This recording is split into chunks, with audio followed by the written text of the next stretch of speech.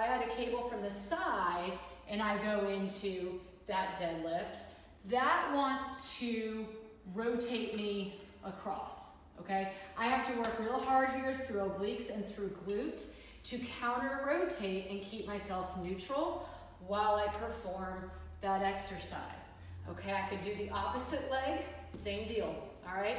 So when I go into that movement, this cable wants to rotate me this way. Now in this case, the opposite's gonna happen.